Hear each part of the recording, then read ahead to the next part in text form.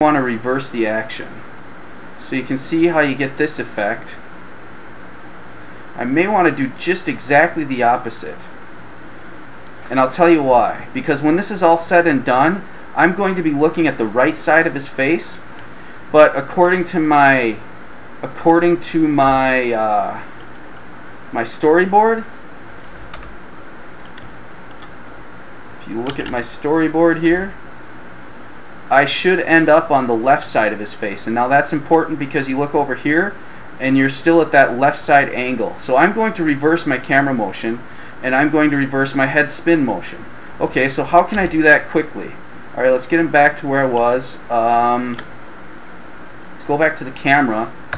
Okay, let's what I'm going to do is I'm just going to grab this first keyframe over here, and I'm going to move it to frame 51. Okay, or just a little bit past the original. And then I'm going to take that keyframe and I'm going to move it over to here. Okay, and so now what I've effectively done is I've reversed them. Whereas before I was going counterclockwise or clockwise from the top.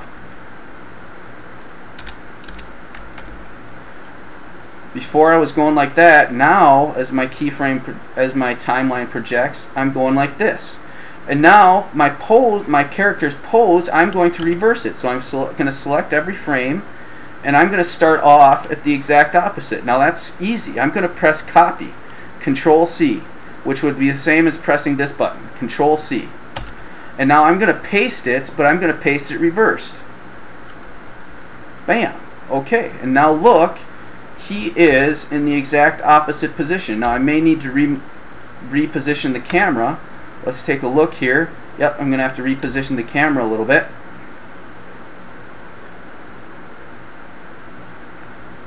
Get somewhere like there maybe. Now let's see.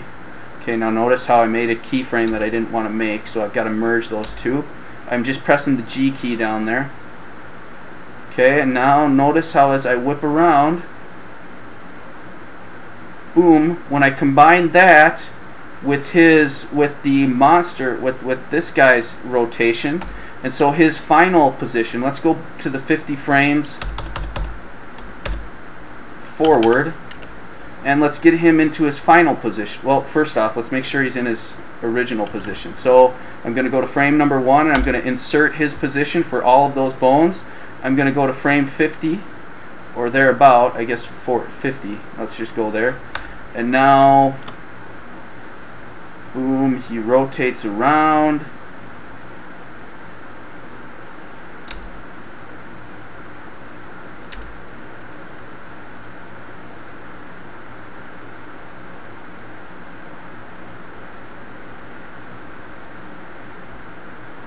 Okay, and he's going to get ready. He's going to be getting ready to bring that gun back, because if you look real closely, you can see how I have like a Gatling gun kind of thing going on here.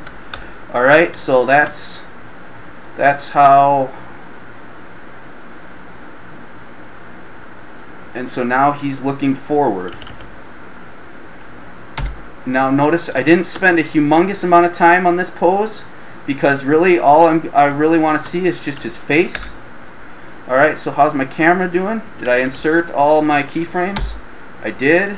Okay, so now you can see, if I go back to my ortho movement, you can see how he brings his face up forward. Bam! Okay, at the same time, if I go to my camera, now notice how he's off camera.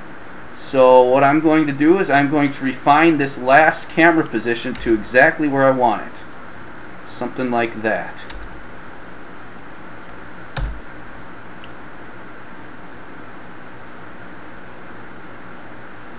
Bam! Okay. So now you mix. Now notice how we get some kind of mix right here. Okay. So now we've got our. What we've done is this is how pose to pose animation works. You start off with your main pose at the beginning. You start off with your main pose at the end. You get them just exactly how you want them, and then you look at the transition. And what a really good way to go is to kind of look at his transition. Now, if he were to move, typically the face leads in a rotation. Like if you were to turn your body, the first thing you're going to do is turn your head, look where you're going, and then you're going to turn your body. So what I'm going to do is I'm going to go here, to about 20 frames in, and I'm going to turn his head to lead the motion, to lead his action. Okay? So you can see the first thing he does is he turns his face, and then he sees where he's going. Okay? Shoom. Shoom. Okay? And now, if I were to really get excited about it, I might even, I mean, his whole actual, like his chest would even lead it.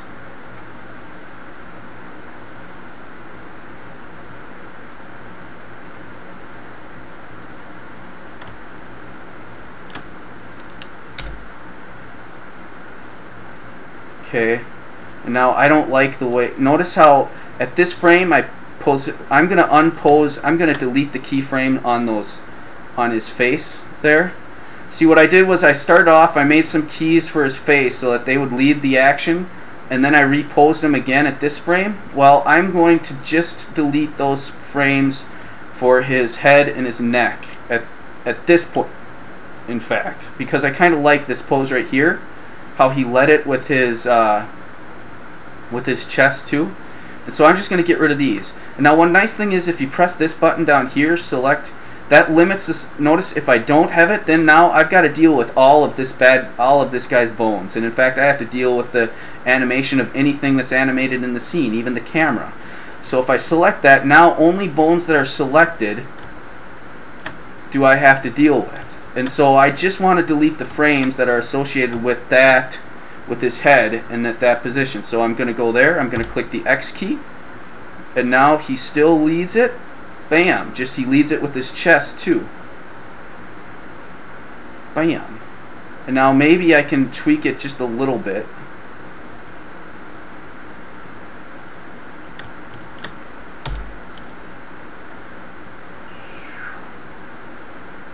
Okay, he leads it. Alright, that's not a bad action. I'm not displeased with that one bit. Okay, now let's look at what happens to the camera. I press the 0 key, and now sometimes going off camera is not a bad thing, because in real life you're not going to be able to perfectly pose your camera. So you have to ask yourself, I don't know. So what I'm going to do is I'm going to go over here, and I'm going to turn down on this passport, so the camera motion stuff, and then the pass, I don't know what that means exactly, but anyway, what it does is it blacks out everything except for what's in the camera view. And now I'm just going to play this thing in real time, so I'm going to press the N key. So now, oops, okay, there is my animation.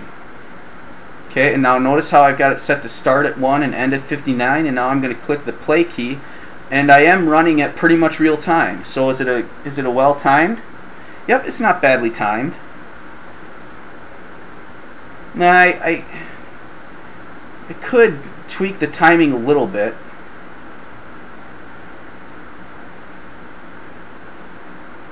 I would rather have it fast here and then kind of settle off more slowly.